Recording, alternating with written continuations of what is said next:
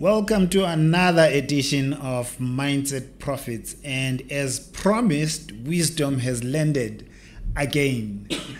The last time I had an episode with my mentor Mnqobi, a lot of you sent some really beautiful comments. I'll take maybe a minute to go through some of them. There is a high performance HQ that said deep beyond measure. There is Makehlane who said amazing episode, so inspiring. Eva, you said wow, the spirituality part is so amazing. That's good, beautiful. Putti, you said powerful. I totally relate. Eva, there was a 5S strategy is one that a leader really needs. That's great. Uboni said Mr. Mnqobi wami. So I guess you know the man. You've watched it several times. You've downloaded it. And you're watching it again. It feels to you like a masterclass. So thank you for that. Umatlo Nolo, you said Mindset Profits is loading. And at Speakers Community, thank you. You said this is a beautiful piece of work. I'm going through the comments to show you that we do check the comments and we appreciate them.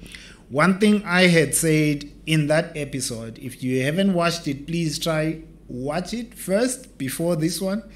It's Conversations with My Mentor, Unconventional Wisdom. It's episode number 12 on the podcast. One promise that we made was that every month we are going to do some recap episodes, talk about past podcasts and what our take is on them, and drop some more wisdom. But one promise we made on top of that was we will answer your questions. So if during the episode, even this episode, you have questions, further questions for the mentor, Mr. Mnqobi, drop them in the comments. In the next review session, we will start by answering your questions. So 2 people dropped some questions and I'll go to those. But before I do that, Ntombela, welcome. Thank you so much, Masego. Thank you so much. It feels good to be back. And I see that the channel is growing. The podcast is doing well, which is amazing. We thank you guys for your support. It really is amazing because we are here supporting Umasego. So yeah, no, that's amazing. It says it does pay. Consistency does pay. Consistency does pay. And it's encouraging to continue. So one thing that I did 2 weeks ago, there was a milestone that popped up on YouTube and I did a little celebration video to say we've hit a milestone, this is how we started, this is why we started, and it was 12,500 views at the time. As of yesterday, we are on, this is 2 weeks later, we are on over 30,000 views. Wow. So I actually should be popping in another milestone to say, brilliant. Thank you for your support. Thank you for watching the content. We appreciate it. It means someone out there is learning something that's meaningful. Right. In fact, we saw that even the episode that we did, our inaugural episode is sitting at 2,300 views, which is important. We're not doing it for views per se, but every view is a person out there that is watching, which means then we are in service. We are in service of you out there, and we appreciate it. Let's do this. And that's what you call it. You say we are doing God's work. God's work. Yes, sir. yes. Others will be on the pulpit. We will deliver on our gifts because every gift is actually that. It's a call to action. Because the Creator or the one who made us, for me, that's God. When He gives you your purpose, when He gives you your gift, when He gives you your talents, I think you are giving those so that you are serving those. And you would know, by the way, when you serve those talents and gifts, they give you fulfillment as well.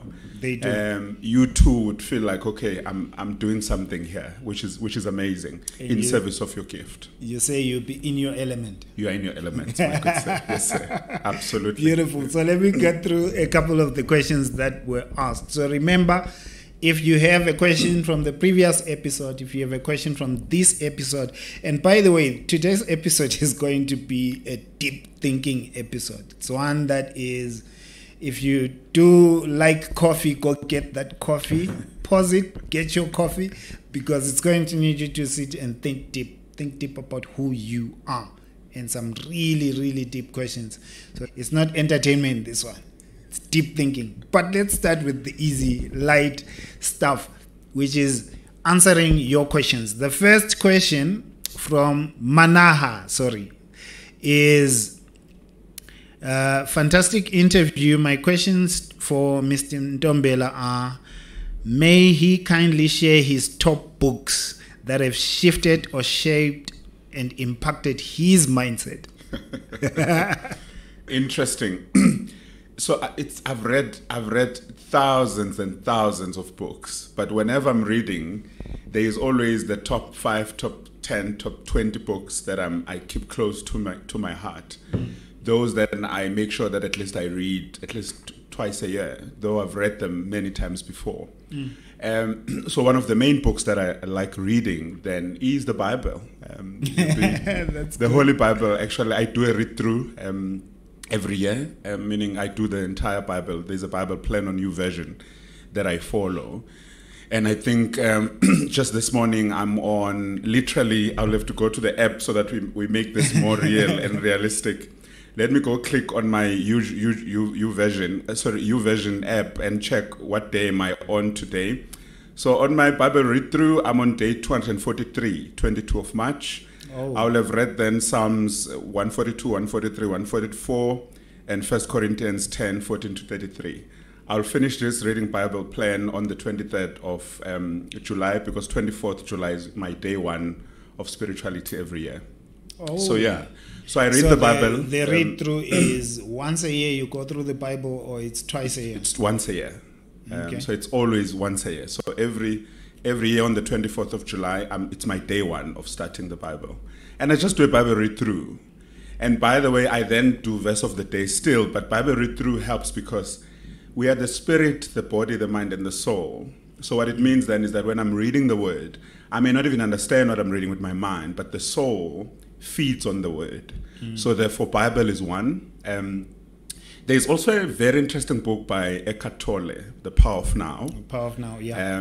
I visit that book quite often as well. There is also Rich Dad, Poor Dad by Robert Kiyosaki. I visit that book a lot. There is Stephen Covey's 7 Habits of Highly Effective People. I visit that book a lot. Then there is the book then that I also focus on in terms of Body Illustrated. I read that as well. So those are the ones. And then also there's the living biographies of great philosophers. I also have that book that I travel with me. So this is my travel companion books that I read. Living biographies of great philosophers. Oh, okay. It takes you all the way from Socrates to your recent ones. So, I mean, Greek mythologists, for instance, Socrates would have been a teacher to Plato, and Plato would have been a teacher to Aristotle. So this couple then follows these great philosophers. Your Saint Aquinas, a very incredible story of a Saint Aquinas who was born a royal, but who refused then to serve as a royal because he wanted to be sort of a pariah or a beggar, and he wanted to be on the streets to do whatever his purpose was and find that. And at some point his brothers are trying to sort of take him back and force him, and he's like, no, I won't do that. And eventually his father and his mother and his siblings are giving up on him because they're trying to say, but you're a prince. And he says, no, but this power thing is an accidental thing. I have a feeling that there's more to me than meets the eye. And eventually they allow him then to go and just be a beggar on the streets. And it turns out he became more powerful than even his dad who was a count. Just from that as a philosopher. So they tell those interesting so curious. Stories. Yes. It might almost become the podcast itself. yes. I mean, story is already so intriguing. But maybe in short summary, or where was the power coming from?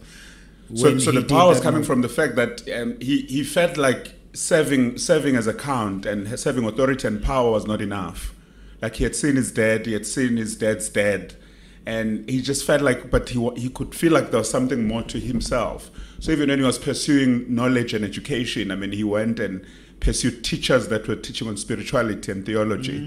And for him, that was the hunger of the soul, which is what Dr. Howard Thurman calls that. And then there's many other books then that I still read as well, like your Howard Thurman, Dr. Howard Thurman, The Centering Moment. Some of the teachers that I have as well, I do read their books. So it's a number of them, but literally, like I said, the ones that I've given already in that order will be, Okay. I mean, yes. No, I think Manaha got an answer. Yes. Again from Ulepalo, in the absence of a qualification, because if you didn't watch the episode, it says the CEO who did not graduate from high school, but he developed his mindset so much that now he consults doctors. So the follow-up question that came is, in the absence of qualification and being around such highly qualified people, has he experienced imposter syndrome? If so, how did he deal with it? Not really, because when I left my matric and I couldn't have my matric, the beauty, which was the blessing in disguise, is that people who feel like they have imposter syndrome, it's because you would have gone through education or you would have attained something that is outside yourself that you are struggling with within yourself. That's how I understand imposter syndrome. In other words, I feel like I'm highly qualified, but I still don't understand what my purpose is. Like I feel like I have all this money, but then I don't find my own meaning. Like I have this property or this material. Mm-hmm. And therefore it's always a clash between what you've acquired and accumulated as material versus who you are on the inside. So because I don't have matric, it means I focused on building me and building self. In that way, then, when others suffer with imposter syndrome, I'm actually a master of myself. So it's the other way around. So no, I've never because then it meant even my meaning of life had to be centered around who I am. I mean, can you imagine then, if you do not have matric, it means you're forever proving yourself. And if you know that you already are good and someone doesn't believe you, yes, then it takes a year or 6 months or 3 months for someone to believe something that I already know. So it usually is people that get shocked on who I am, but I don't get surprised. So no, I don't suffer from imposter syndrome because I think the knowing of self is higher in terms of than somebody who would have said, I started on the outside. I started on the inside. So my intrinsic motivation is where it started. I didn't start with extrinsic motivation. What I like about the answer as well is it ties into what we are answering today, because today we're focusing on answering that question, who am I? Because many people focus on chasing the business, chasing the money, chasing a lot of other things, but forget to search and understand themselves. Yes, true. So we want to flip that around, but yes. We'll learn how to do that. So beautiful. Where is he now in terms of his career? That's the second last question. By the way, I'm a lifelong learner. So learning never stops. But literally now, I'm what they call, I'm on a spiritual journey. Mm-hmm. I call it Mount Sinai. If you remember in the Bible, mm-hmm. Moses meets God in the burning bush. When he's with his father-in-law Jethro, taking care of his livestock, and at some point then God sends him to Egypt to go take the children of Israel out of bondage. On their way then to the promised land, God keeps encountering with Moses, and in encountering with Moses, he actually says, "Come meet me at Mount Sinai." So I started wondering, when you look at all the great people in the Bible, there was a special place where they met God. Even those that we know, for instance, Ntate Likhanyane, for instance, would have met his God in Moriah. Prophet Isaiah Shembu Mqalwendlela would have met his God in Tlangakazi. Prophet Masango of St. John's would have met his God in the waters, in the pure waters somewhere. So, so I'm on that journey now of spirituality and trying to shift now from being the mind, because all along I was the intelligent mind, but it was a mind that I didn't trust as well, because it has a lot of contradictions as well, Masego, for me. So now that I've tried everything, what do you mean by the contradictions?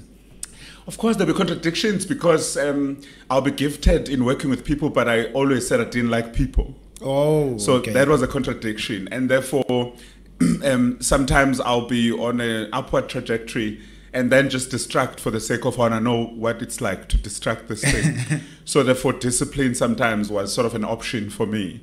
And once I had done all of that, I think I'm realizing I'm getting older, literally turning 42 this year. It's like, okay, but remember, it's not just my chronological age or physical age. I'm 42 in my body, but I'm double that age in my mind.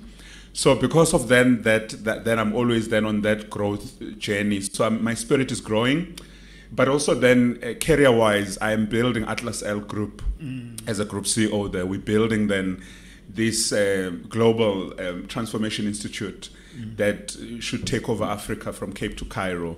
2 years ago, we moved our headquarters to Cape Town. So I'm enjoying growing that as well, and the networking that we are now busy doing. I mean, we are not in the business of selling, we say. We are in the business of knowing people. So those are the three things I would say I'm at. So spirituality, Mount Sinai, and then this constant journey then of growing as self as well. And then the Cape to Cairo then that we are doing as Atlas L. So those for me, I feel like are the things that I'm working on. And hopefully then learning how to become a better lover now, because I was always cold and unreachable. And that was the feedback I always got, that actually you're too smart for yourself and you're too proud, you're too arrogant, you're narcissistic, you're all of these things. So also to learn how to come back now and be a feeler and sort of be able to put myself in other people's shoes. So that's what's happening right now. It's an interesting journey that I am with self. Sounds like it, most definitely. Yeah. Last question. This one I'm sure you saw coming. I'm wondering how now, this is from Matlawanolo, so how do you deliberately work on your mindset, especially if it's already set? And you now have to go back and crack faulty foundations?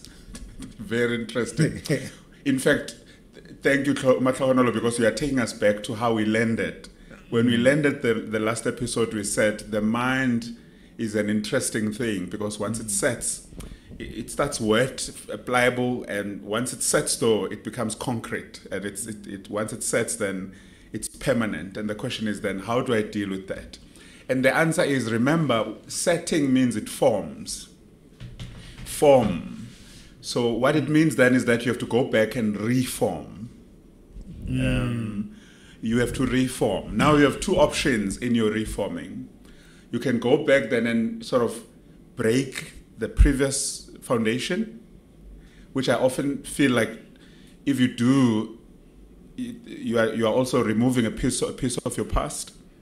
And often people will say then, go back then and say, this one hurt me, delete everything, delete pictures. Yes, you could still do it at that, but you cannot delete memories easily. Or you can build and on top of that foundation and build a better foundation. So then it's up to you. But we'll speak today about what does it mean then when we say the mind is setting. Because it's not so much your mind that necessarily sets. It's your mind believing certain things about life and the world. It's those settings that I'm worried about. To say I believe in one and tomorrow you're believing in two, that will happen. Life will shift your beliefs.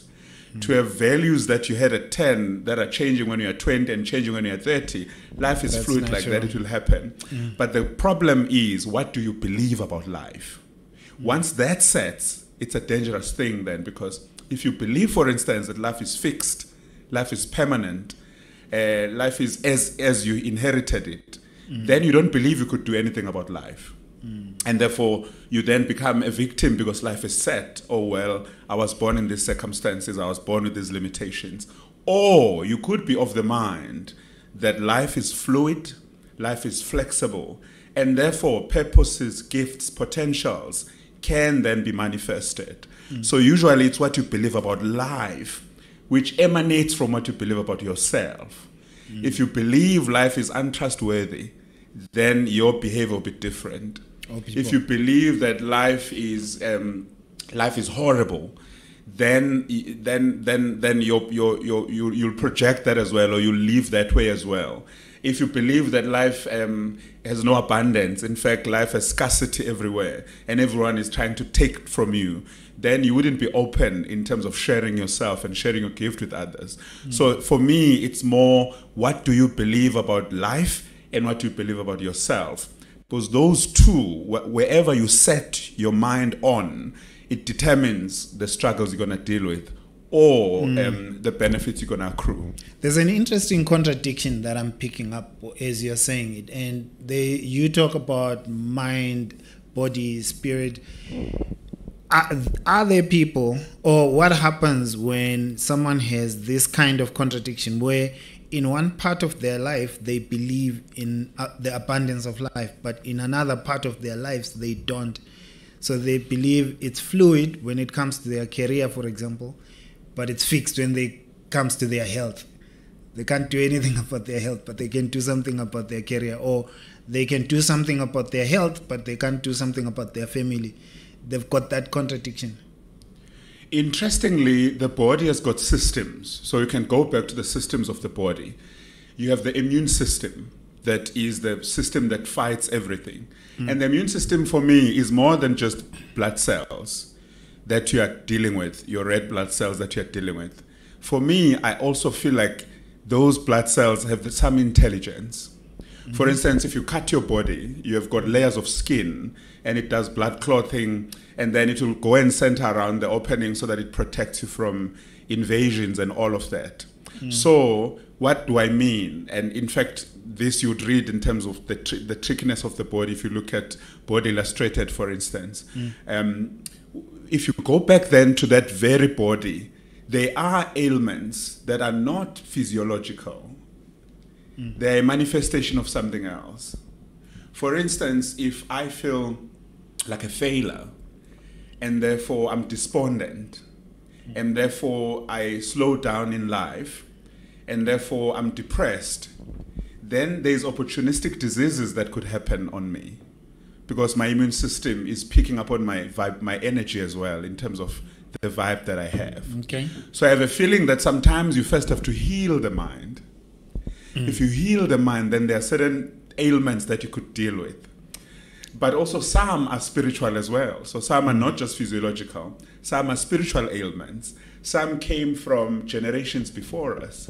So some are passed from people before us. For instance, an ailment like failing, or an ailment like failure to take care of your children, or an ailment like family curses and those, you would inherit those. For instance, you are told your dad was a loser, his dad was a loser, or you didn't know your dad, and now your children won't know you. That is an ailment that I think you need to deal with and realize, I'm going to stop it with myself as this generation so that I pass on to the next generation. So basically, so someone like that then finds themselves in a situation where when it comes to their family, they are struggling to believe they can't be good because of what they've seen. Right. But when it comes to their job, it's easy because it's them and their career and their mind and what they think. And therefore, that's why then transcendence is important, because then if we are only using the mind and just feel good, believe it can be done, sometimes the mind will fail you. But some things are unexplainable at the level of mind. And therefore, that is why I always prefer to start at the level of spirit first. Though I've got the intelligence, I like stepping out of my own mind and observe myself think. What does that do then? It means I start in the spirit. Spirit is powerful then, because spirit creates. With words you speak, you're already creating. Affirmations that you hear people say, it's part of creation. Believing positive thoughts is part of creating. Believing you can is part of creating. Listen, you'll also come across naysayers. Sometimes the reality doesn't feel like you are moving the needle, like it's like you are standstill. But the belief could also move and create a vibration in the atmosphere, where then you start there, because we said in the first episode, everything is created twice. First in the spirit or in the mind, then in the physical. What does this mean? When you see somebody manufacturing a chair, there's already a plan somewhere that they're following. When you see someone building a house, there's already a plan somewhere that they're following. It's not an oops thing. They very deliberate in, now we're going to build this. From what material? How much of it you're going to need? What it should look like? A designer already knows. As onlookers are surprised, the designer knows. So I want you to also work on yourself that way, so that you are not surprised with your own life. So what it means then, Masego, it's a tough one then, because it means sometimes I would have to go to my spirit first and say, should I do this or should I not? You'll be amazed. Your conscience on the inside, which I call all-knowing, knows the truth. How do I know this? Try and say something that's a lie out loud. You'd feel some cringing on your, or butterflies or something. There'll be discomfort in your tummy. But say the truth. You'll also feel the flow. It's like you can breathe. Same thing I do literally when I make decisions. I'll say, should we go record this morning? I was saying that yesterday. When should we record? Should we record? And I was like, okay, are we recording tomorrow, not tomorrow? And I listened to my own peace. When there's peace in my spirit, then there's some agreement. Not the mind hyping me up. It's the spirit that I'm listening to. And I literally say, we're recording tomorrow or not? When I then reached out to say we can actually record tomorrow, my spirit was already in agreement. Because then I don't want to just move with my mind and thoughts. I want to be part of the environment and the space, because there's greatness and then there's Zeitgeist, which is a German term, which means spirit of the times. I want to move with ideas when the time agrees with me. Because then when the time agrees with me, it means the environment, the resources, the people, all will flow with me than work against me. So it's all of those things that we are dealing with then, where I'm saying, start with your mind as well, yes, but beyond your mind, go to your spirit, which is the higher level. So what do I mean then? You go back to your own family. I didn't have a father, right, growing up, but I went to my spirit and I had to understand what happened there. And I'm trying to break that then with my own children and their children. So it's me realizing, okay, this I won't choose. For instance, there's a saying in my family that we do not take care of our kids. And that's what they say when they're angry with us. Sometimes we are useless like that. So I have to go back and say, not for me. That story won't carry on and pass on. And yes, then, I mean, I grew up as a sickly child. But how I was healed was my grandmother, I think, saw that and manifested in terms of that healing for myself as well, in terms of the body. So it's the understanding that we are always transcending. There are outlets.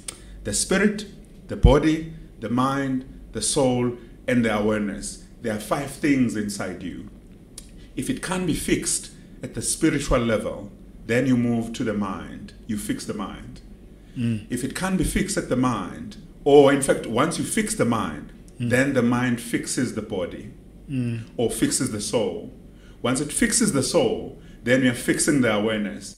Usually the body must be the last thing you're dealing with. Why? The body is a good servant because it's a servant. So all these other 4 are trying to influence the body, because the mind is saying, let's stand up. The spirit is saying, let's sit down. The soul is saying, oh, but I don't feel like it. That's the contradiction that often happens. These 4 are instructing the body, because it's the body we see. The mind wants to smile, but the body is feeling the pain, and we're reading confusion on your face. What's happening? The body is a servant. The body as a temple is what you're instructing. So work on these 4. Don't always rush to the body and manifest. How do I know who the body is serving if there's all these different voices? It's which idea that you are dealing with, for instance. So if you are kind and compassionate, you are serving the soul. Oh. When you are giving and you are praying and you are worshiping, you are serving the spirit. When you are exercising and eating well and choosing what you eat, you are serving the body itself.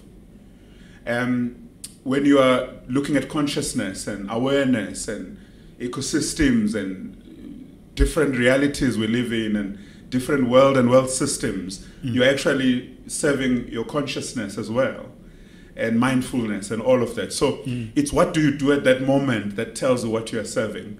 Because all these things have got food as well that they eat. So when you're reading the word, you are feeding the spirit its food. But it's the body that must pick up it's the hand that must pick up the Bible, open the verse, read. So the body then is a good servant in that way, because it can serve these other ones. Often, we do not have the body as the servant. We often have the mind as the master. And I want you to hear me right. I'm calling one the servant, the other the master. So I'm saying if your mind is the master, then the body is in trouble. I don't know if you've met anyone who's, they normally say when a woman acts foolishly, it's the body that bears the brunt or bears the pain or the consequence. It's not just for women alone, but I think every one of us would know when we are doing foolish things, it's often the body that has to bear the brand and pay the price. Yes. So it's all of those that we are dealing with. Often people start from the mind. I normally say, I don't trust the mind because it's got ego, it's self-centered. I mean, the mind could even doubt itself. You are a speaker, you know this. You prepare, you stand up, you kill it when you sit down. The mind says, you didn't say that. you forgot that. And you're like, but mind, we've just worked so hard. How? So I don't trust the mind in that way. Also, when the mind knows the intentions, it trusts, but when it doesn't, it judges by actions. It judges actions a lot. So what does that mean? I will hurt you and justify, but when you hurt me, it's unjustifiable. But it's the same mind that looks at that and does that. So I normally say, let the spirit be the master. Because when the spirit is the master, the spirit then can give others their 10. The soul can have its 10, the body can have its 10, and all of this, because the mind then becomes the north that sort of governs what we do around here in terms of here with myself. If someone has not started dealing with spirit and they want to start on this path, how do they start? You think you haven't started, but actually you have. You just don't know. People mustn't forget, just because you don't know what goes on the inside of your body, it doesn't mean it's not going on. Just because you don't know where the heart is in your body, it doesn't mean the heart is not pumping and working. Okay. So your spirit is at work. You're just not aware. You're just not aware. Why do you feel like sometimes you're confronted by certain truths in your own life? Why sometimes do you feel like you're successful but something is haunting you where you're not happy with your very success? Why do you look at somebody that's struggling and feel moved? It's all spirit at work, but it's just that you are not aware. So what they are saying is have mindfulness so that the spirit is not just reverberating on its own. It means then you are aware and you are present. And you can respond. The spirit, yes. So what I normally do then is I normally go back to saying the Bible in Genesis, the book of Genesis says when God created man, he put together the body, which is death and whatever that you have. And then it says he then breathed through the nostrils the breath of life, which is what they call ruach, which is the breath of God. So I normally say, go back there and just breathe in and out. That on its own is spiritual. The breathing in and out already makes you realize that it's not just the oxygen you are taking in. You are taking ideas, you are taking in hope, you are taking in life. And therefore, once you are aware, even the things that were troubling you would sort of be dealt with. Because often people think we are thinking when we are not thinking. Worry is not thinking. What is it? It's worry.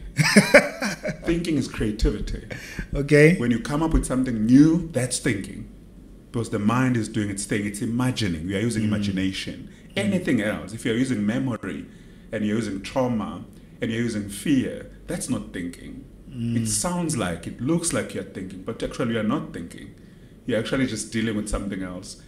If you are cutting something in the kitchen, you don't carry the knife around the whole day because you need it. You put it down, but you know where to get it, in a drawer somewhere. You'll pick it up. The mind must work the same.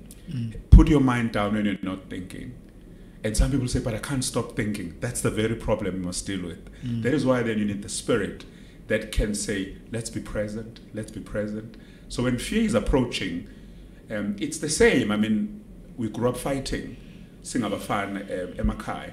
They will teach us that if you see an enemy that you're fighting with, don't look at how big they are. Channel yourself and deal with them. So therefore, you could actually even encounter a giant. It didn't matter who they were. The question was, who do you think you are against them?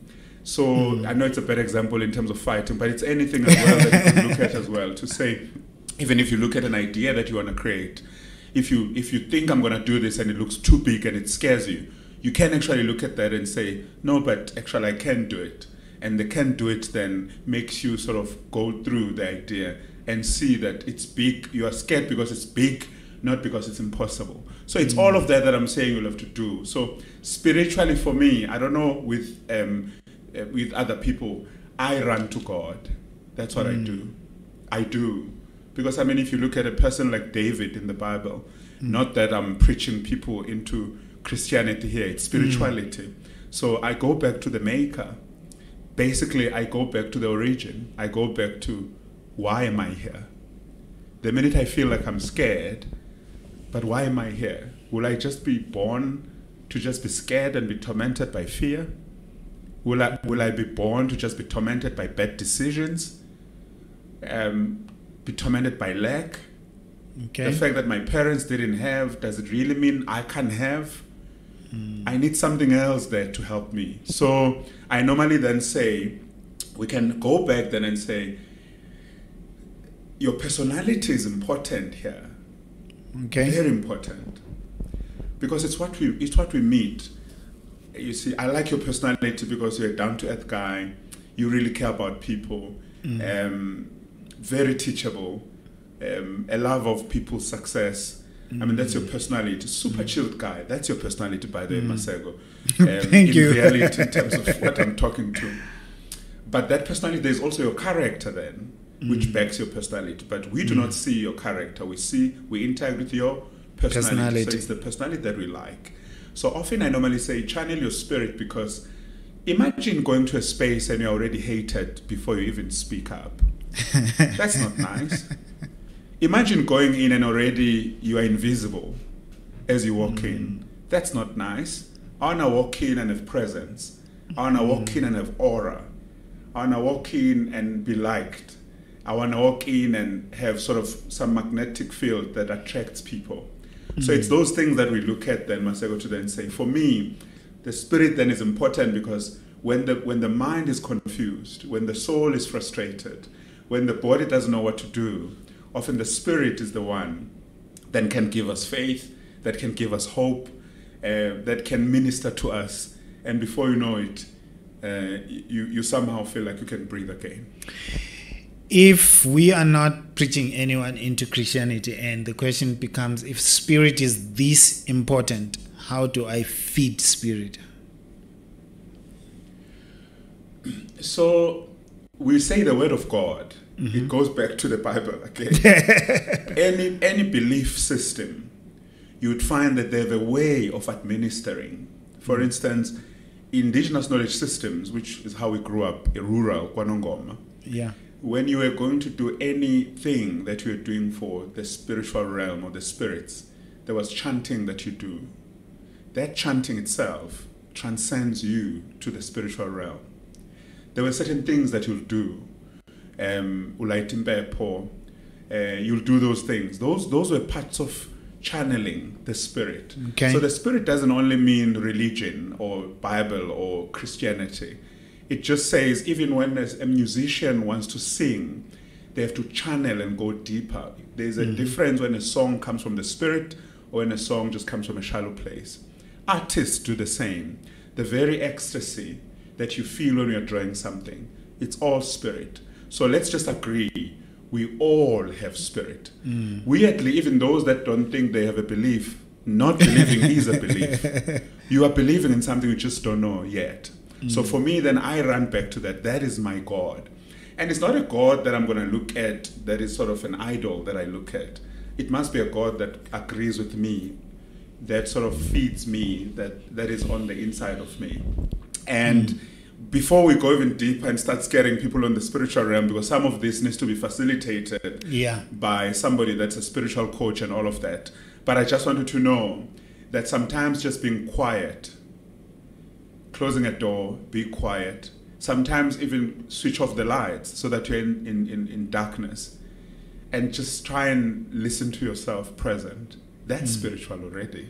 Okay. And therefore you start realizing that, so I can see me, even though I can't see me because it's dark, but I can sense me, because the sensing of yourself, that's where it starts. That sensing of yourself is the spirit you in you. It's the all-knowing, the all-wise. It's the nature of God that is in us. Because we are made in the image of God, but also there is the nature of God in us. I'm natural and supernatural. The physical, the mind, they're all natural because it's physiology. But there's supernatural, things that you can't explain. how you just know what to do. Intuition. How you just know. Intuition is part of it, but it's even deeper than intuition. Sixth sense is part of it, but it's even deeper than sixth sense. It's just the all-knowing. It's like you've been here before. When you watch YouTube, YouTube or LinkedIn, or even look at TikTok, there are kids that you listen to and you're like, geez, you're too young to be saying the things you're saying. There's some all-knowing and some all-wise. Others will say, oh no, that one lived before.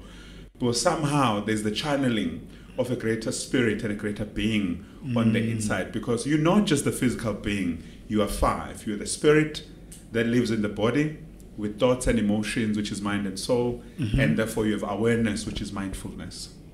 I think in listening to you, definitely spirit becomes very powerful. Does it tie into faith? I'm asking because I came across some fact. I didn't know that the word mesmerizing actually came from a person, Anton Mesmer, who was a hypnotist. Apparently he was healing people by putting magnets on their body, right, and they would get healed. But then he discovered that it wasn't the magnets, it was them channeling faith in him. Right. So he switched into hypnotism, and they started calling it mesmerism or something like that. Yes. And then the word mesmerized was born. But basically saying, if he induces you in a hypnotic state to believe you will get healed, just like if he induces you to believe that in this water there is something you're allergic to, right, and he does this, you start coughing. That was mesmerism. Based on faith, a lot of people getting healed because of their faith. And even if you look at the Bible, it's a lot of times where Jesus says, according to your faith, or your faith has made you whole. And for me, faith is then that belief in you, that truth in you, that wisdom in you, that God in you. Because it must be intrinsic. That's what I said. If you are using my faith and not yours, then it's extrinsic. It's gonna be short-lived. It's not sustainable, and it won't be direct and impactful. If I say the sun is the hottest thing on earth, but if you take a bowl of water and put it under the sun, it won't boil. Because though it's extrinsic, because it's not direct. But if you take a few twigs of wood and put it under that pot or container and light the fire, small as it may be, it will burn that thing. So that's the faith you want. The faith, little as it may be, there must be something in you that says, I want to. That says, not me. That says, never.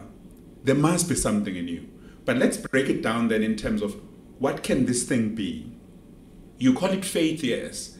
But for me, we could break it down to 8 things as we get older. Let's get deeper then. Okay. Erickson in 1959 writes a paper on, he calls it 8 psychosocial stages of personality. Yeah. He then says children between 0 and 8 years, by the time they're 8, they already have wisdom, but they start from hope.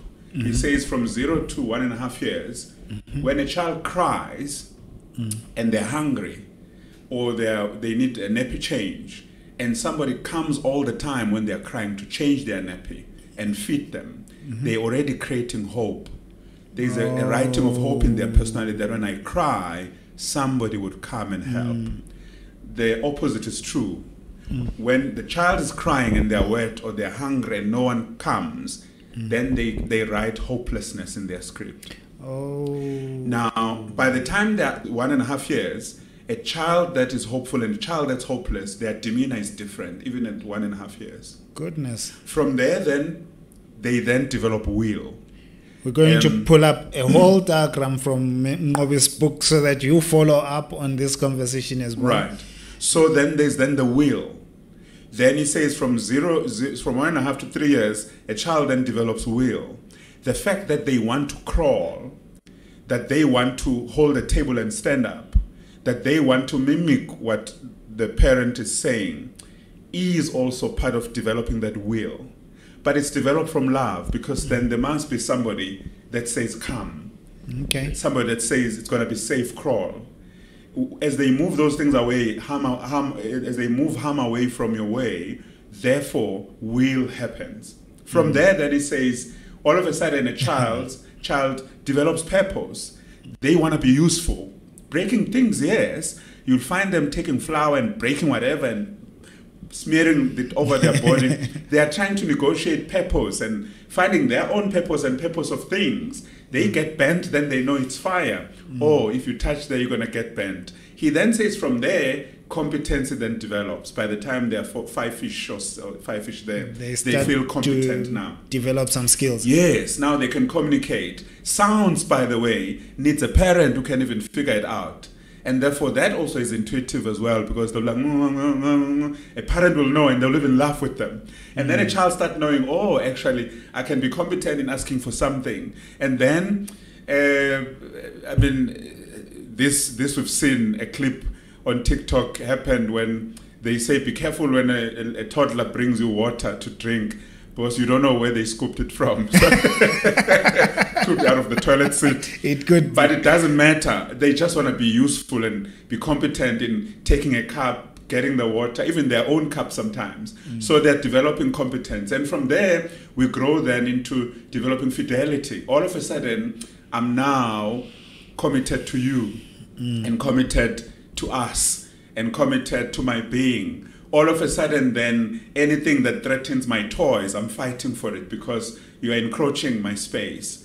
And therefore, all of a sudden, if I give you a lollipop and you're not giving me, then I look at you differently as a child, because what's this now? It means, so I can't trust you. All of a sudden, there's that. But all of a sudden as well, kids start telling lies when they're young. And as you correct them, you are teaching them from infidelity to fidelity. Because remember, they've just learned competency and they're trying to manipulate so that they're given rewards and applause. And therefore, they can use infidelity sometimes. Teach them then the right way, the truth, the whatever, the values. All of a sudden, then there's fidelity. From there, love starts happening. Oh, there's nothing as beautiful as a hug of a toddler or a hug of a child. That hug is warm, that hug is soft. And by the way, it's soothing. Why? Because you are being hugged by love itself. They are love. They are innocence. And he says then, from there, then they move to care. All of a sudden, you see them caring for things. Girls are even more inclined to doing that. You find them combing dolls, and you find them bringing play trays to feed you and stuff. They are caring for you. When you're saying, they're like, oh, mommy, you look sad today. That's the care coming out. And from there, then, the wisdom around 7 and 8 years starts coming. So Erickson says you spend 8 years then to develop this in your personality. I have decided, guys, sometimes you're 30 and these things are not developed. Yeah, I was going to ask, so what goes wrong with people that never develop some of these? Then you'd follow what I'm proposing. What I'm proposing is then, instead of cramming it in 8 years, do decades. So in other words, go back even when you're 42 or 30 or 29 or 19 or whatever age. Go back now and say, hope. I must have had hope before I'm 10. So in other words, when you're raising your kids, between 0 and 10 years, though they're going to develop all the way to wisdom by 8 years, don't worry. Just push that by the time they turn 10 years, they must have developed hope. Important. Okay. And hope is developed in you encouraging them, in you then showing up for them, in you then making sure that when they cry, someone is there to support them, someone is there for them, in them knowing that when I fail, I'll have to try again instead of giving up. That's also developing of hope, because that hope then is going to help them with survival instinct. True. And therefore, that's the hope then that you're developing. Then at 20 years at least, have will. And you'd see teenagers are big on that in terms of will and questioning things. Yes. If a parent says, okay, my child is 16 and they missed out on 1 or 2 or 3 of these, how do they help the child fix it? Always go back to hope.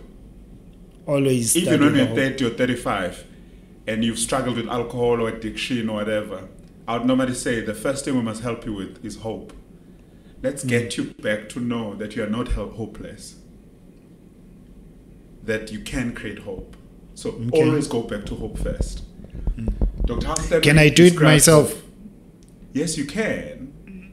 Yes, but there's a lot of work that you must do to deal with the naysayers and the negative words in your head. I hear you. If those are too much, then you may need someone else to assist. Say, for instance, your own parents were the ones that inculcated hopelessness. It would be hard for you to just say it. But yes, you can psych yourself up. The same way you said mesmerizing, yes, you're hypnotizing yourself literally. Because it's believing. That's what faith is. You just believe. Even when you fail, you believe. And that's how you build, by the way, that. So I'll start with hope first. That window of hope is so important. I cannot emphasize it even more. Because anything we're going to pursue in life will depend on our level of hope. Those that are hopeful, those that have hope, would always be steps ahead from those that don't have. Because somehow, I mean, I was raised by my grandma, who passed in 2010. 14 years later, she's here. She's the hope I carry. Why? All the words she spoke now are inside me. And sometimes I have to carry a picture to remind myself, because it's easy to forget. And sometimes you do that. But the person that facilitated that hope for me was my grandmother. Listen, when we were down and out, she would be the one that would pick up that my well was running low. And she'll sort of help me with the pickup or pick me up. So find hope in those that can bring you hope. And by the way, bringing hope is simple sometimes. It's not as hard as people think. Let's say you've dated an ex that was sort of speaking ill, abusive, and sort of abusive and destroying you. All you need is somebody who says, I love you just for who you are. Someone who says, I know you were working so hard. It didn't work out, but let's try one more time. Someone who says, I believe in you. Those words, by the way, all of a sudden, they're just said by a stranger or somebody, but to you they mean a lot. But they're not as powerful because they're still extrinsic. They're coming from outside until they are allowed and grabbed on the inside and become intrinsic. Once they're intrinsic, then it's you. It's like a bait. It's like when you're running a relay. Yeah. A relay works that way. If you're running 400 meters, it's 100, 4 people. The first person that starts, as you're approaching, the one on the 200 meters is already running as well, but they have their hands stretched to the back to get it. And that's what we are saying. We are saying hope is passed on from external to internal. And if no one does, then yes, you may need to get a self-help book or psych yourself up. But you can't tell me that in the whole world, there's no one who's ever been kind to you, who's ever been nice to you, who's ever been there for you. Or that you can find them. Find those. And though there may be 10 people you know and 9 are negative, there will be 1. And seek those people then, because hope must be cultivated. But once you cultivate from a seed of hope, it then becomes sort of a seed in the ground of your soul. And then that seed then sprouts into a tree of hope. And then that tree of hope then, all of a sudden that tree of hope then gives birth to more fruits of hope. And those fruits of hope then have got seeds of hope in them. Before you know it, you now have a forest of hope. And therefore nothing can stand in your way.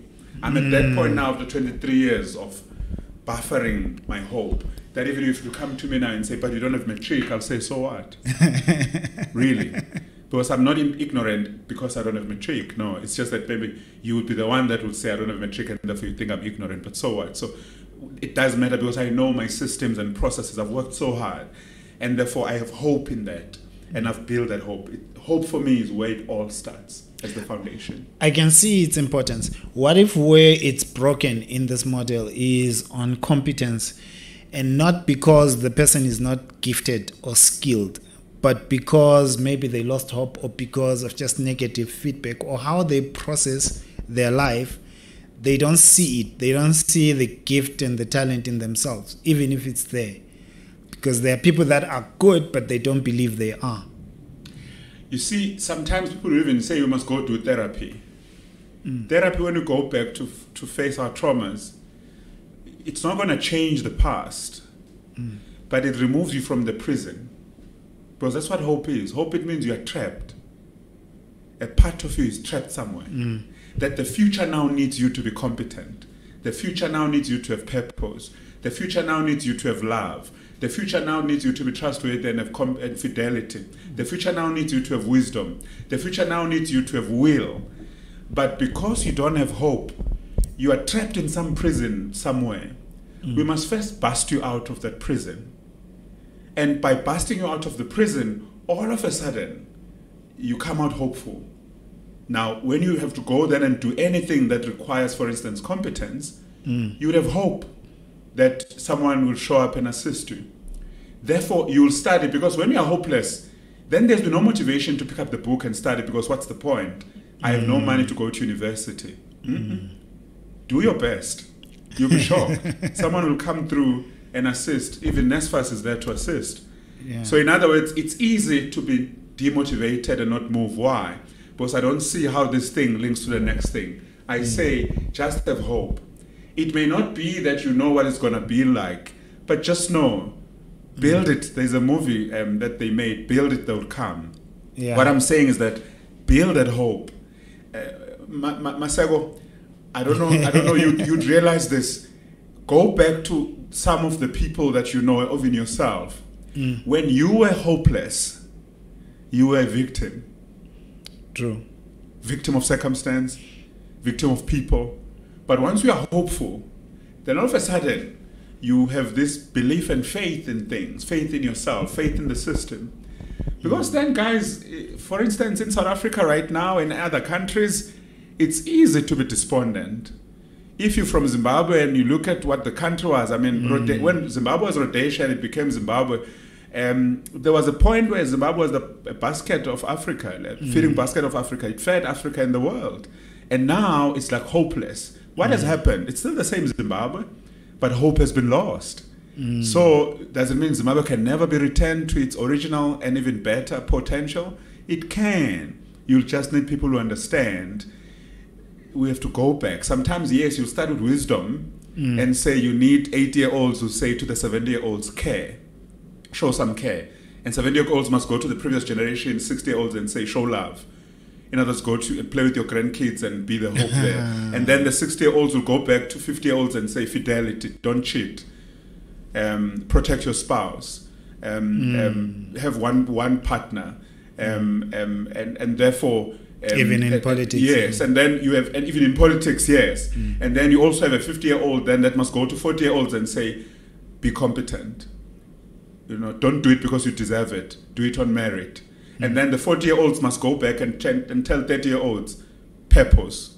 No matter how great and exciting life is, you still have to have purpose. So getting married is part of you saying, I want to have purpose. Buying a house is part of you saying, I want to settle and have purpose. But someone must speak to you. Older generation must speak. And then a 30-year-old must speak to a 20-year-old and say, have will. In other words, be assertive.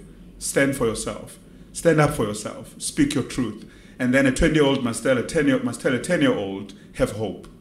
And sometimes all those beings must be you telling yourself, so that the older you tells the younger you. But even the younger you must imagine the older you, what they will tell you. And therefore, yes, you can have those. What was, because this is a framework in your book, what was the intention behind writing the book and using these frameworks? The Erickson framework, and I know there is a part that we haven't spoken to. Right. So it started as Ungubani. The question was, who are you? Who am I? Yes. Who are you? Ungubani.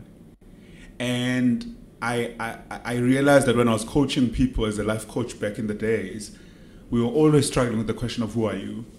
I'll say to a person, you have this gift, and people will be shocked. It's like it's a gift they have. You'll do a psychoanalysis test, and if you tell them this and people are shocked, I'm like, so you don't know? And then you just say to somebody, you have a beautiful smile, and they look at you like, really? And like, but why are you not smiling? Like, no, people take advantage of people who smile. Meaning now you are hopeless because you are not doing you because you are scared of what the environment does. And all of a sudden then we see you with, sorry, but a beach face resting on your face there. And your countenance then is unapproachable, and you wonder then why no one comes to you and want to assist and see you as trustworthy or whatever, or as warm. So it's that for me that I wanted to deal with the issue of who am I? In a world that has over-exaggerated education, formal education. Because then I'd met people who had 10 or 15 certificates, but who had no damn idea who they were. Who were suffering from imposter syndrome.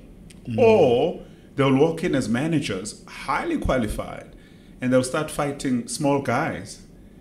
And you're like, that's a junior somebody. You are way ahead of them. Oh no, and therefore they'll feel threatened or whatever. And I was like, no man, there's something about who we are that must be fixed.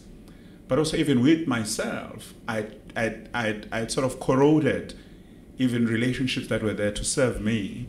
Okay. I had destroyed my own help and corrupted my own hope as well. So I went back, then I was like, okay, let me scribble my thoughts then in terms of who am I. Okay. But I wanted to do it differently because for me, it had been that people thought how Ntombela changes all the time. That's what people said to me. How Ntombela changes his mind all the time. But we didn't realize that was a coping mechanism. When I couldn't stay in the mind, I'll escape to the spirit.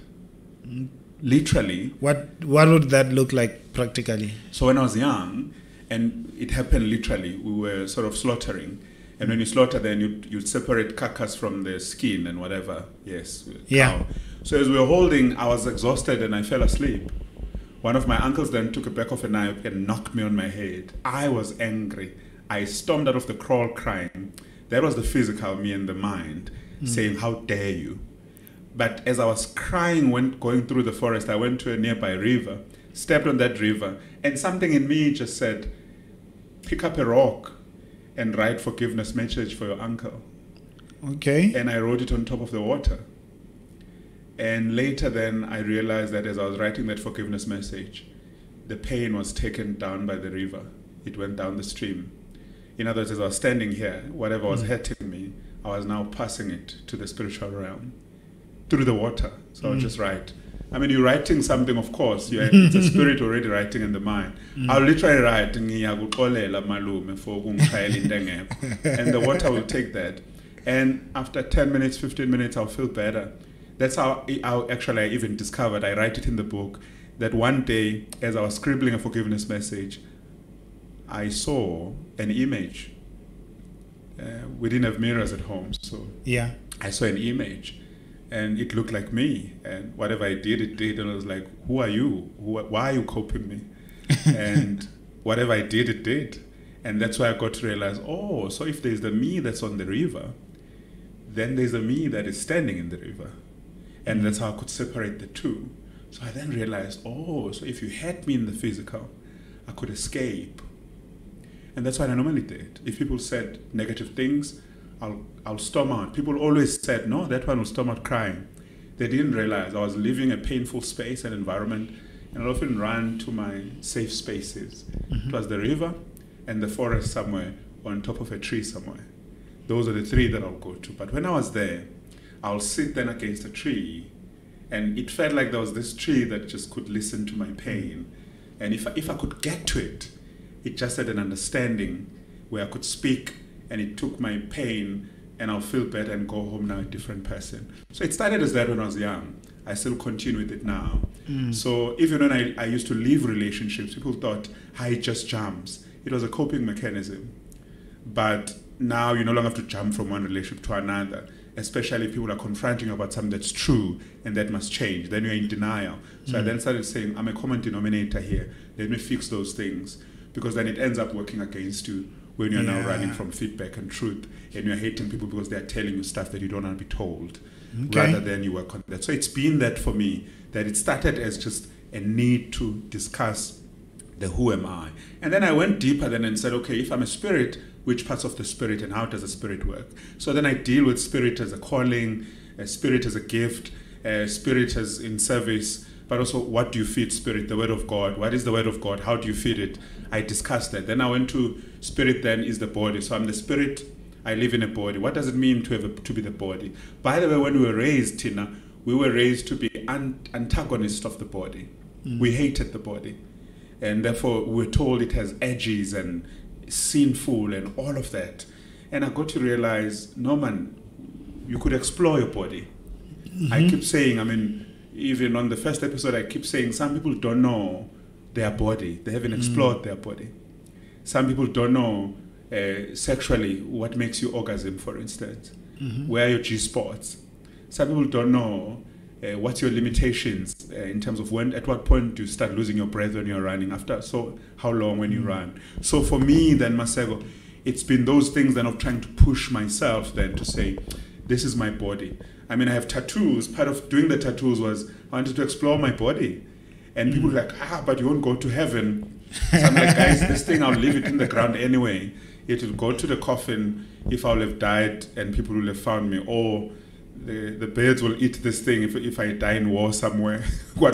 Stuff. So no. It's the spirit for me that I felt like needed to be understood. But I was exploring the body. From the body, then I went even deeper. I explored the mind. And really creativity, intelligence, memory, in terms of imagination, all of those things. I wanted to know how they work. I'd read things and want to memorize them, and therefore test myself on those things as well. It was me pushing the body. I'll play quizzes and stuff. I was busy pushing my mind. From there, then I went to the soul. Can I actually sense myself? I could sense my feelings.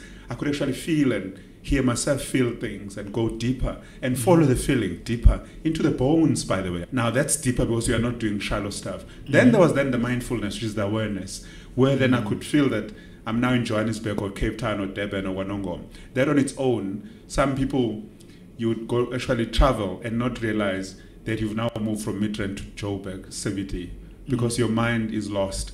And you're confused, you're like, when did I get here? It's like you are not present. So mindful, I'm spiraling forward. It's nice then because what it says, it means I'm deliberate about choices, I'm deliberate about my attitude because I'm not just standing still, I'm spiraling forward. In fact, one person said, if you're not growing, you're dying. I think it was David Molapo that said that. Dr. Miles Monroe says the richest place in the universe or in the world is graveyard because potential is there. So in other words, when you are not spiraling forward, you are spiraling backwards. Even stagnation spirals backwards because then you stop putting consistency in the doing.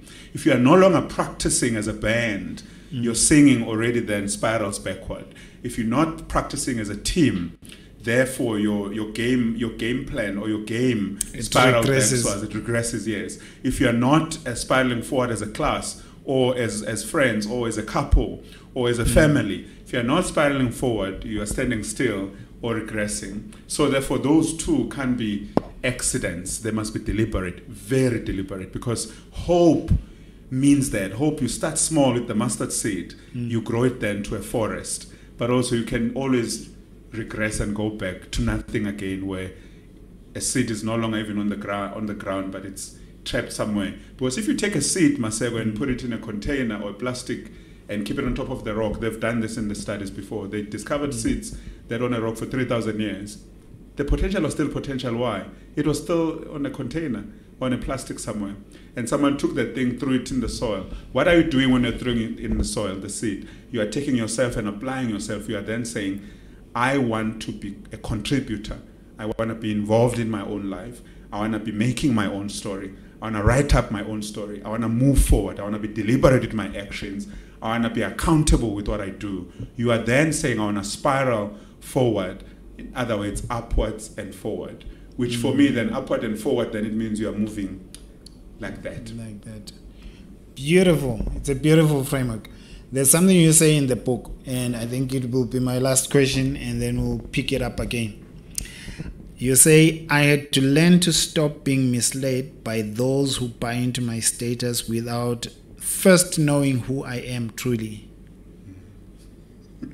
I tell you, it has always ended in tears.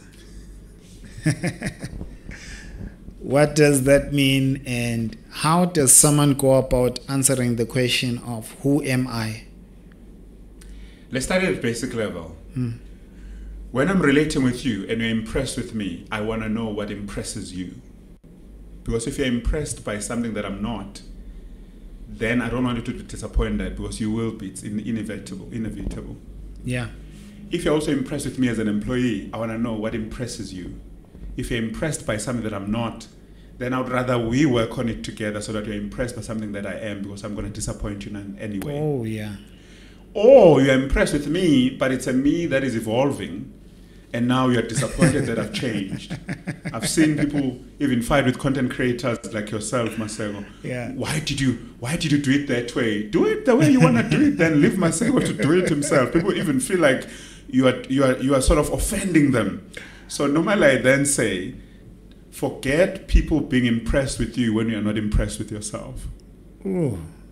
Because then you'd seek them to validate you, and you'll always want to try and impress them. And when you are trying to please people, you'll do that at a cost. All you want is appreciation or positive feedback, but you are denying yourself. So I would rather then that we work on it together, so it doesn't end in tears. When I say it ends in tears, if I refuse me and subjugate me or silence myself, then it's in tears for me. You win, I lose, because then whatever you're projecting on me or demanding of me happens, even though it's not who I am. So in other words, I'm now being made to be something that I'm not. So I'd rather then say, let's negotiate it together. Basically then, it's your duty. Anyone with a gift, it's your duty to make room for your gift. Okay. And when you are not making room for your gift, regardless of what the reasons are, you're just manufacturing excuses. If you're saying, I don't have enough money, that's an excuse. No one has ever done it before me, that's an excuse. I don't know where I'm going to start, that's an excuse. And therefore, work on yourself in that way, because people then, that's why hope then is important, because hope then means I wake up every morning, Masego, and I have to smoke something in my head. It's like you smoke something in your head, by the way, when you wake up with this thought. Because then you're actually saying, I'm going to do this. When we met, it was a Monday, Masego, if you remember, for the second time. We first met on a Thursday at a radio show somewhere. Yeah. We were strangers. The following week, which we moved quicker on, which is hope, we moved on that Monday. We were meeting at Sunning Hill, if you remember. Yeah. On that Monday, you had your own ideas, I had my own ideas. Today, we were working on something that no one thought could be done. But you and I knew. And therefore, we had to show up and worked on it. And now that we are orchestrating it, we are now spiraling forward. In spiraling forward, we are now doing our second episode. In our second episode, it's better than the first one. We were better prepared. We discussed this even before what we're gonna do. And therefore, now though I'm watching every mindset podcast that comes out, why? I'm part of this now. There's this hope we are building. Once we've partnered in that way, you're not feeling like you're doing it on your own. And therefore, I'm doing it with you. Before you know it then, our mindset is already moving towards profits. Because in any case, Masego, I believe, when we say mindset profits, we are saying it's a mind that is set on profits. Meaning there is a mind that is set on loss. There is a mind that is set on backwardness. Scarcity. There is a mind that is set on scarcity. But we want a mind that is set on profits, that is set on abundance, that is set on hope, that is set on love, that is set on consistency, that is set on honesty, that is set on truth, that is set on fairness, that is set on all these things that are positive. And we can be the facilitators of that, so that as we do it intrinsically, others do it intrinsically as well. And we then become tribes of the future. Not tribes that fight against others, but tribes that want to universalize what it means to be human, so that oneness is now universal. So when I look at you, I look at me. So that when I look at you, I look at my brother. Meaning I don't have to come across you now. I must go within me, and whatever I find inside me, I must universalize. Meaning wherever I go, if I want to meet a person, I don't go across to greet them. I first go within myself and come up on the inside of them. When that happens, apparently they find that I'm more interesting. It's like you've paid attention of me. It's like I'm fascinating. Why? I'm not rushed. I'm not doing lousy pickup lines. I'm actually being me and being present. I'm interested in you because I'm here, and I'm cultivating hope as well. I'm not a taker then in that way, more than I'm a giver. That's beautiful. And I see how the model ties into what we are doing and your approach to things in general. I think the last thing I'll be asking would be then, if someone says, this has been beautiful, I still want to answer the question, who am I? Because this is a question that many people wrestle with. And one thing we said at the beginning, you'll remember, we said, actually, it's a quote in your book as well. You said, let me read it. You said, Socrates says that people make themselves appear ridiculous when they are trying to know obscure things about life in general before they know themselves in particular. Right. My proposed description of self, because humanity is the same. We are the same as humans. We are just different in nuances in terms of gifts and stuff. But we cry the same. We feel the same pain. So I'm proposing a universal definition when we start on who I am. I'm saying I am a spirit. I live in a body with thoughts and emotions. I am the awareness. That's where I start first. I am a spirit. I live in a body with thoughts and emotions. I am the awareness, or I have an awareness or mindfulness. Once you go back then to that, it means that when you say I am a spirit, then study what a spirit is. Then you study theology, then you study philosophy, then you study sociology, then you start seeing spirit in people, and spirituality becomes then more than religion. You're no longer going to church because they said go to church, or there's some building that you're going to. Then church becomes more than just us congregating. It becomes us then coming together. Then you then have to say, if that's a spirit, then what's the body? Study your own body. Then you'll understand. I've certain types of food that I could eat for certain things and others. So it starts there. Those 5 things for me are non-negotiable. Spirit, body, mind, soul, emotions, and conscience or consciousness or mindfulness. Those 5 things, start with any, but they all have to lead you to the spirit. So for me, that's the one. Then once you are covered on that, when then I say, I'm a Zulu boy from Mnqobi that has got these gifts and this, it's still me. When I then say, I'm a hardworking man, that this, then it's also resonating with who I am. When I'm saying that I'm a founder of Atlasel Group, it's no longer the external thing that I'm using to define, it's the things I'm doing that can't define me, but I'm always me. Then when I say I love fashion, then I'm not defined by fashion. Meaning, if you strip me of all the things in the physical realm, I'll still know who I am at the core, because I'm not the it, I am the being. I'm not the human becoming, I'm the human being. I'm not becoming something I'm not, because you're already there. Masego, before you were born, as you were conceived, who you will be at 8, who you were at 8 is who you will be at 88, because you are not changing, you are spiraling forward. It's only when you are not spiraling forward that you'll often feel like I'm missing out on something, like, oops, I didn't do that right. But for me, all that you'll ever be is trapped on the inside of you. And therefore, the people around you as well, because it's not just you. Remember, for me to facilitate who I am, I must also observe you who've come before me. And then we observe others. Like I said, a 20-year-old must share with the 10-year-old, but look from the 30-year-old. A 60-year-old must inspire the 50-year-old, but be inspired by a 70-year-old. But even you yourself, at 40, you must want to inspire yourself to 50, to 60. Therefore, you are forever growing up and forward, up and forward. And if then you struggle with something, you know where to go and fix and what to go and fix, instead of just in that so way. These core 5 are where someone has to absolutely start from to understand themselves first. In my view. And then they can go after the world. In my view. And go chasing after the spiral forward, the forward spiral. And whenever you struggle with the world, extrinsically, come back intrinsically. And when you struggle with intrinsically, go deeper then.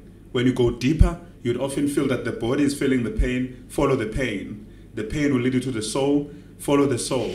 The soul will lead you to the mind, follow the mind. The mind will lead you to the spirit. And the spirit is where it's at. Again, when you're fixing things, start from the spirit. And then the spirit must move to the mind. Because also the spirit and the mind are always working together. It's when the mind creates logic around things that things make sense even for the spirit. So the spirit is also trying to unpack itself. But because we are living in this natural world, spirit also doesn't have a language sometimes. So the mind must have this language. Hence, this generation is far better than the generation that was here 100 years ago. Why? The mind is forever trying to unpack itself, and the spirit is then for expressing itself as well. We are doing great things that were unimaginable before. Why? The spirit and the mind, if they can work together, spirit and mind, then soul joins there. Then the body will willingly do whatever it's instructed to do, because then the master that controls, the authority that is over the body, is not going to be corroding the body or abusing the body. Rather, it will allow the body to flow, so that when we are learning or going through challenges, it's the same. The mind, the spirit, and the soul, and the awareness then can always work with the body. Guys, some people out there have great bodies and they're enjoying themselves. It's not just that they have money. People think, I must be in that for me then to live a good life. He will even tell you, if you get there and you even fix certain things, you'll just be a fool with money. You'd rather go back then and fix certain things, and when you get there, then it makes sense, because then you are not the money, but you possess the money. Beautiful. Last words from you. I guess you can tell that person, how does this apply to someone an entrepreneur who has lost it all, business has been bent down, or they can see their business going on a standstill or on a downward path? So, go back. Have you dealt with the hope that you've lost because you became hopeless? Let's go back then and say, you've lost it, yes, but it doesn't mean you can't build it up again, because the fact that you had built it, you built it yourself. You lost it because maybe you made mistakes, or maybe because the timing was no longer good. Some ideas run out of time, and you can't be pursuing them if there's no favor or there's no space for you to do them. The environment doesn't agree, because then you're going to pull and push and have to work hard. Yeah. So then I'm saying, to those that want to be entrepreneurs, go back there and say, entrepreneurship is an attitude thing more than just gifts. You first have to want to do it. Yeah. And wanting to do it, the next thing then, what problems do you want to solve? Those problems then are already coming up with your why, because that's you cultivating your why. You are not here just to make money in your business. You have to solve problems. And as you solve problems, that's how you make money. I would rather then make money from solving problems than just make money and not even know which problems I'm solving, because that money could be problems. You could be creating problems for us as a business. So what problem do you want to solve? Where do I look for? Either look at your passion or look at what haunts you. You are not haunted by the same thing. People on the streets don't haunt me like ignorance.